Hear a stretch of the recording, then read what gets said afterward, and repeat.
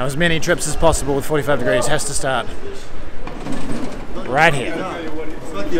4 coffee sofa. Morning! Morning, coffee! So, they and we call it both Matsi. Matsi! With 3-8. Matsi!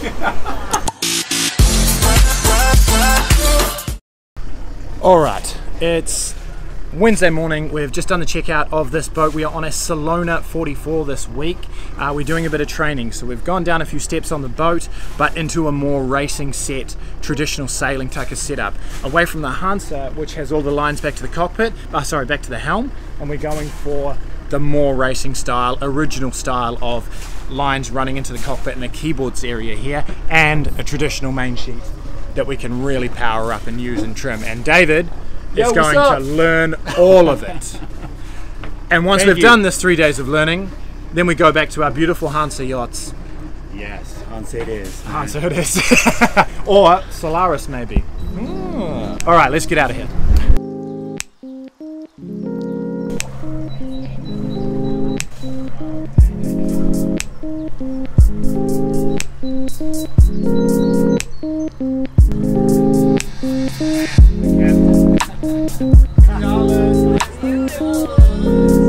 Right, I was waiting for this.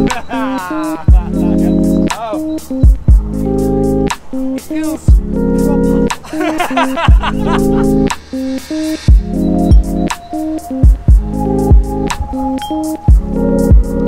So it's been a very light wind day here in Dalmatia, and we're just heading now. We've been under motor. We had a sail this morning, which was great, just a nice light wind sail, and then it died off. We went for a swim at Maslenica, beautiful, and now we've traveled our way down almost to Bowl, and we've got wind. We've now got about 12 to 15 knots. We're going to prep this boat and we're going to go sailing. Ah yeah, oh yeah, ah yeah. Now the Salona 44, it's got a real main sheet, and when I say by real main sheet, a traditional racing main sheet with a traveller down here, and they have this snazzy hole to put the main sheet through. But you have to unclip it and then clip it back on. So I was like, stuff that. So we just ran it around the side, and then I rigged up my own main sheet to hold the main while we weren't sailing because we needed shade. So we're gonna pull that down, get everything else ready, roll out some sails. Go to zero.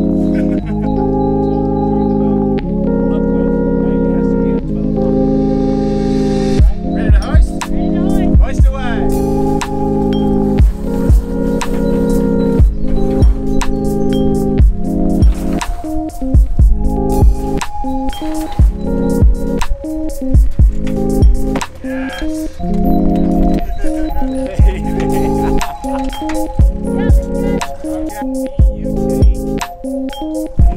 See now how that mainsail has a twist to it.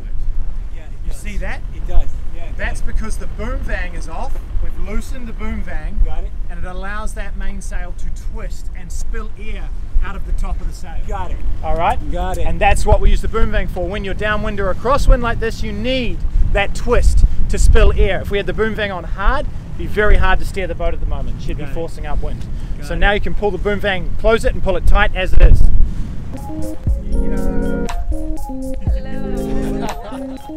Now we're talking. Yeah, that's it. Yeah. Here I is about to go on to lesson 2, and look at this. He's got a t-shirt on.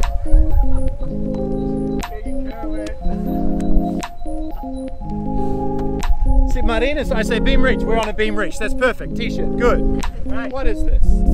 He's excited. Yeah, he just wants to keep going.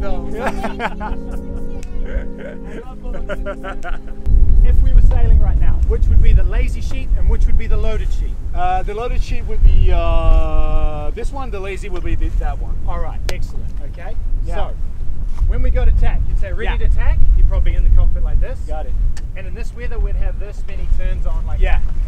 So if I said ready to tack, loaded sheet would come around like this. Yeah. Ready. Ready. Okay. Okay. This ready. one would take it out of the tailor. Because that would be lazy. Okay. Take it about. Leave the 3 turns on. Okay. And that's ready. Oh, okay? that's ready. All right. Got it. So Marina would say ready to tack because she's getting nervous about barrage coming. Yeah, barrage coming in close. All right. Okay. And then she'll say tack it. Okay, so you're going to turn all the way and you're going to aim for the next shot on the other side, directly behind you. Okay. Now, at this point, I would ease, and then right now it'll be flapping. I take it all the way off and let it go. And at that point, you would pull that in. Pull. And it would come around. It would come around. Oh, okay. No.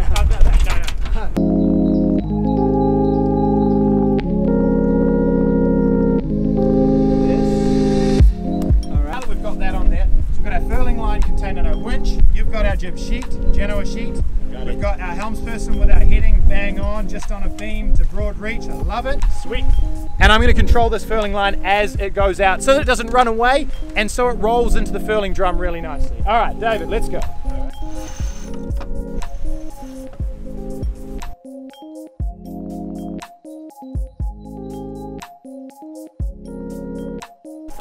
Nice.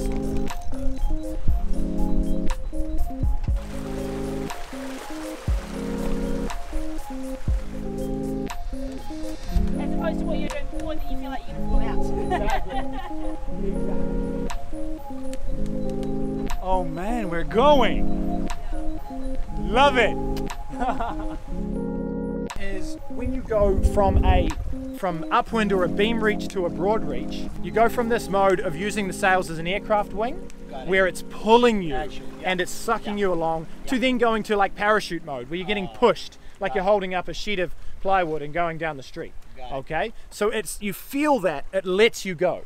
All right, and the boat stands up a bit straighter, and it all feels a bit calmer. Got it. And it's slightly more boring.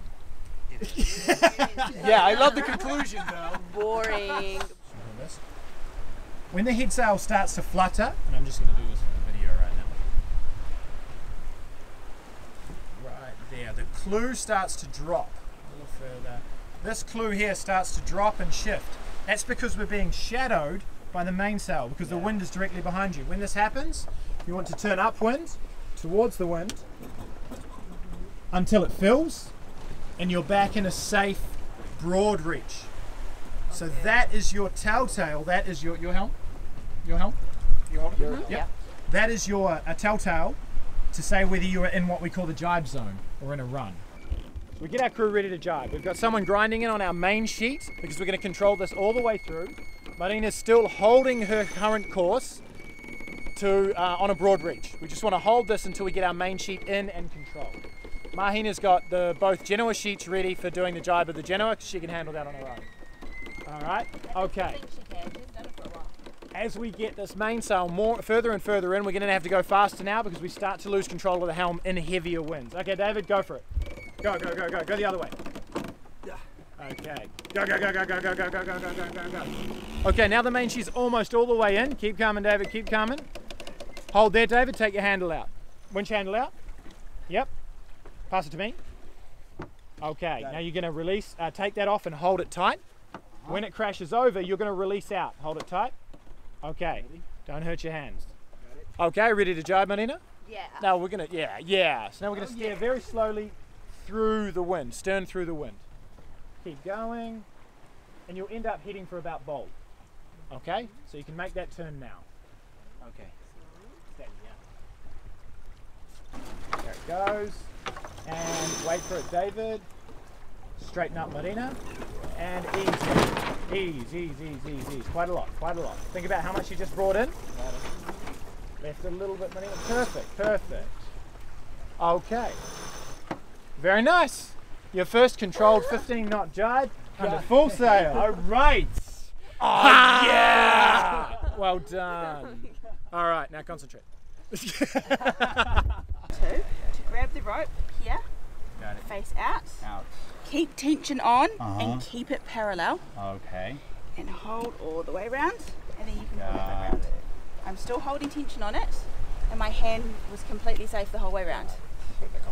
Now, if I want to put another turn on here, I'm going to have my hand a different way. I'm going to go up here, and I'm going to come right and slip the rope through, so my hand doesn't come anywhere near the wind.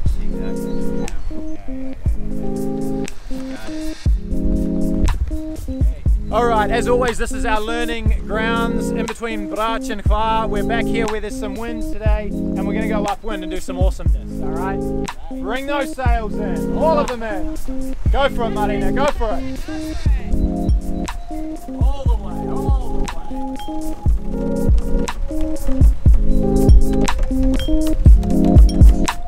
Now it's all good. Looking nice. Bring that sail. Alright. This is what we came for. Alright. We're close to 45. Not there yet, but we're gonna make it. 45 degrees. Woo!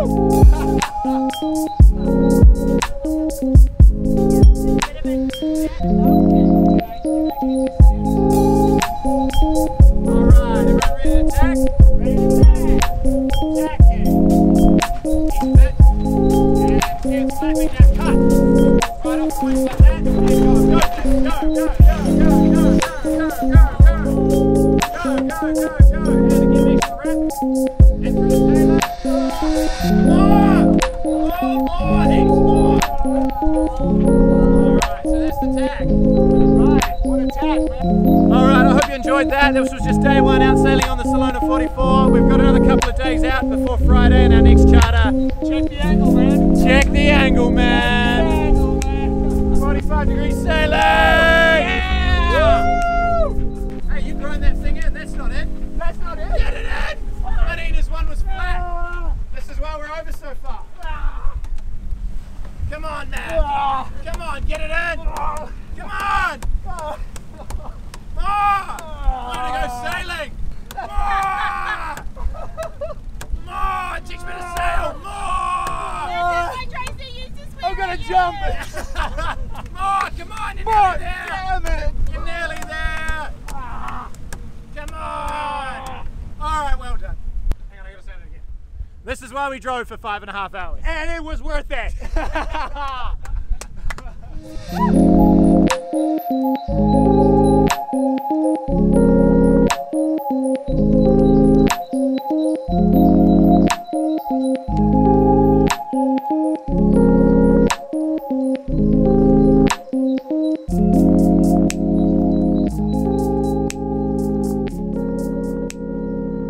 This is sailing, man. It doesn't say 45 degrees for nothing.